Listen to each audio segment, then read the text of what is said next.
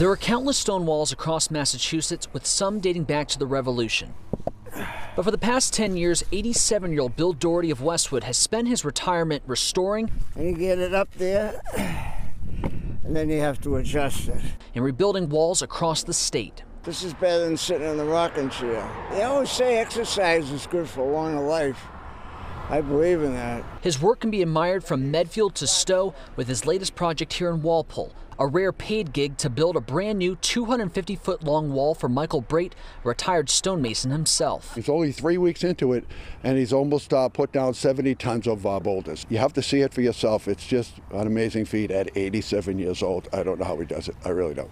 Bill's process can be at times unconventional. I don't lift with my legs, so I think that's an old wives' tale. But is always methodical. You always have to step back and observe.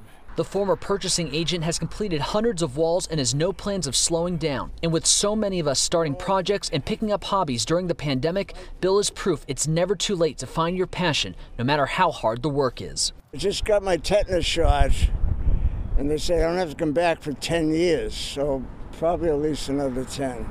Now, Bill says it'll take about 2 weeks to finish this wall. He's already got his next projects lined up, but he says if you're interested in his services, just pull over the next time you see him.